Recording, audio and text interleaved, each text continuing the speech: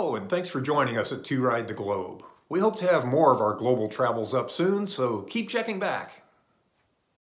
After spending 5 months riding all over Europe, jumping in and out of the Schengen zone, we had reached our limit of 90 days in Schengen countries within a sliding 180-day period, so it was necessary to head outside the Schengen zone for a couple of months.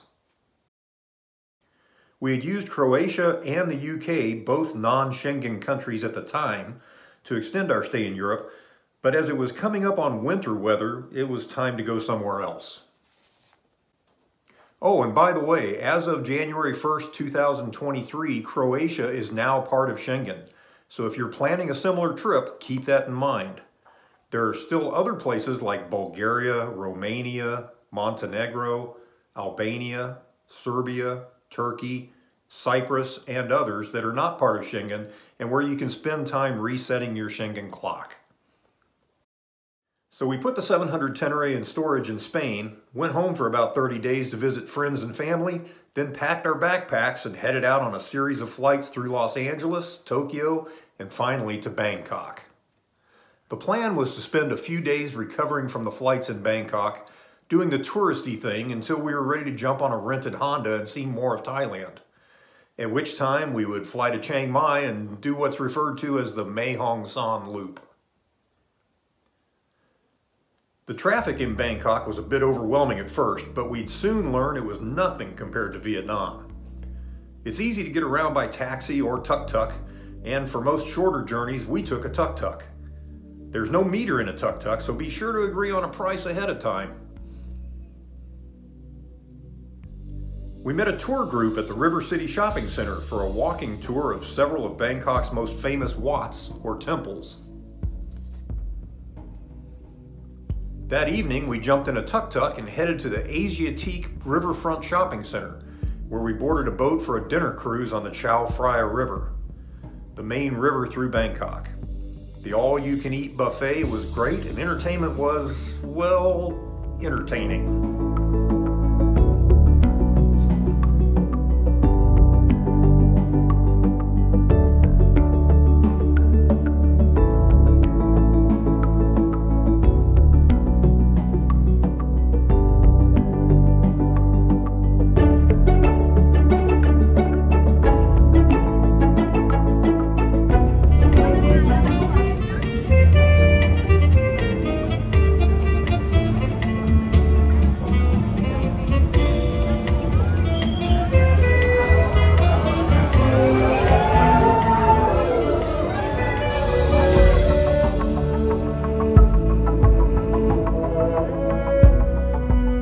Our second day in Bangkok was spent touring Ayutthaya, the second capital of Siam. Ayutthaya was built in 1350 and was attacked by the Burmese army in 1767 and burned to the ground. The capital was later moved to near Bangkok. There are many large areas of remains here, and clearly Buddha was and is the main focus of what was built and why. Inside one of the spires was this bat colony. After a couple of days of being average tourists and doing the tourist thing in Bangkok, we flew to Chiang Mai in northern Thailand. The weather was a bit cooler and we were itching to get on the bike and go. We headed first towards Doi Inthanon, the highest point in Thailand, seeking some cooler weather. I think most people who ride the Mae Hong Son Loop start by going north out of Chiang Mai directly to Pai, but we aren't most people. So we headed over to Doi Inthanon and on to Mae Sariang first. We went to dinner in Mae Sariang and this was the menu. Google Translate helps, but it was mostly just point and hope for the best. Turned out to be a great meal. North of Mae Sariang, near Tung Ba Tong, we came upon these incredible fields of sunflowers. They were all in one small area. It was clearly a busy tourist destination, but we're into free sightseeing stops, so we stopped and admired the huge sunflowers.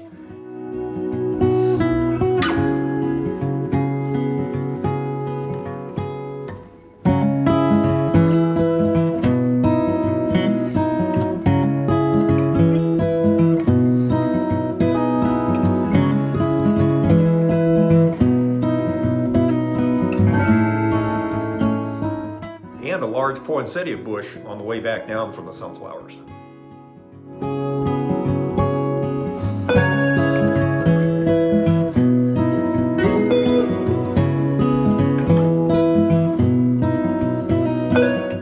Just outside of Mae Hong Son, we detoured to Hua Pu Keng, a Karen tribe village.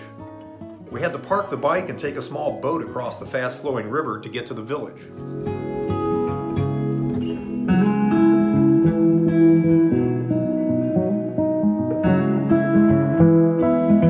These tribes are often referred to as long necks, for obvious reasons.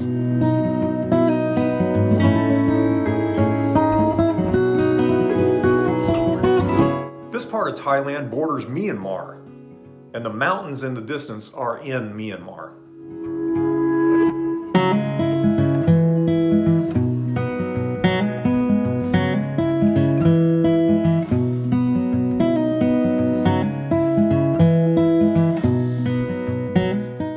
We passed many roadside markets such as this one, and the roads and scenery continued to impress.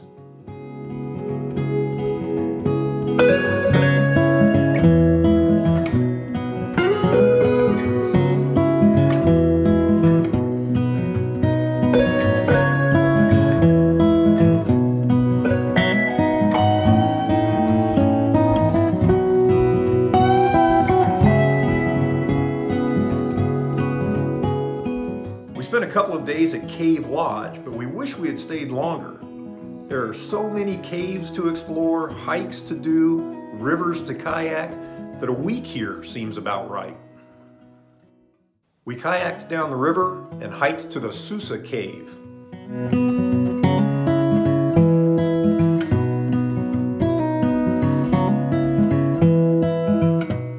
The following day we hiked to the backside of Tam Lod Cave early in the morning to watch the swifts exit the cave.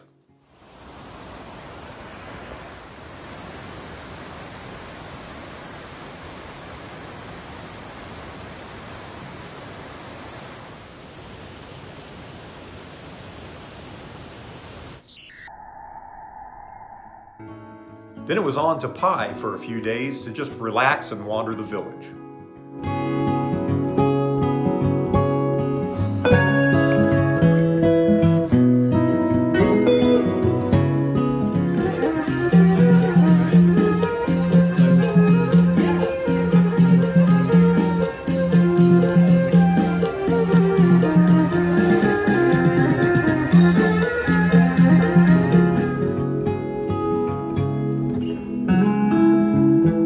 And then while stopped at a coffee shop outside of Pai, I met these guys from Yamaha, Malaysia. Yamaha, US, Malaysia, meet in Thailand!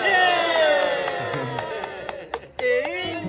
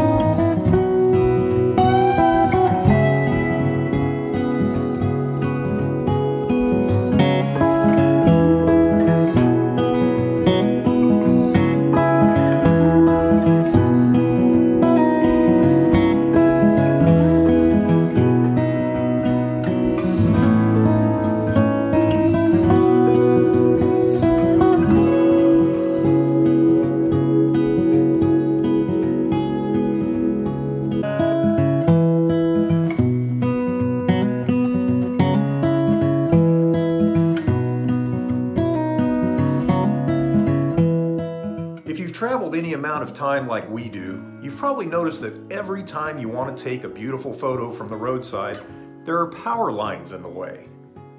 It's like that here in Thailand too, except sometimes the power lines are on the road.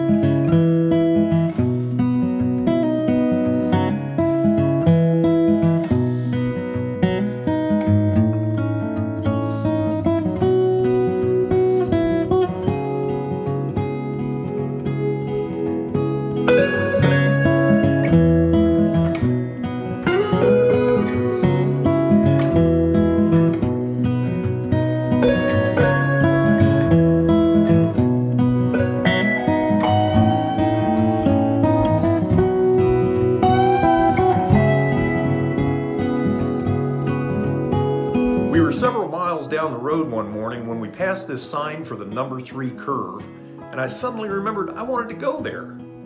After all, how many places do you go where people just want their photo taken with the road?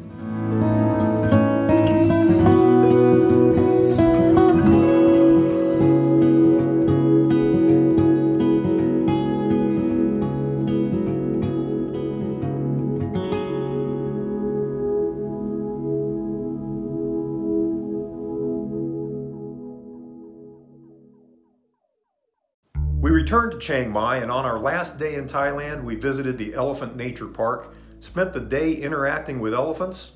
We got lucky and it was a little one's birthday, so they make these cakes out of fruit and invite several of their friends to have cake.